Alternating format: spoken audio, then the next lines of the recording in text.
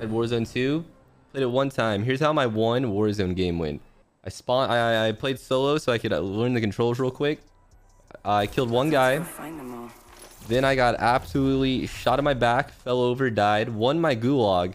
I flew in, landed on top of like a parking structure. And this guy, I hear someone like proximity chat. They're like, "Hey, where'd you go?" He sounded like confident, like he's aping. So I was like trying to find him.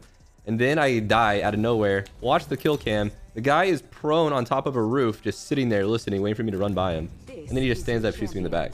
I was like, okay, that's enough Warzone for me.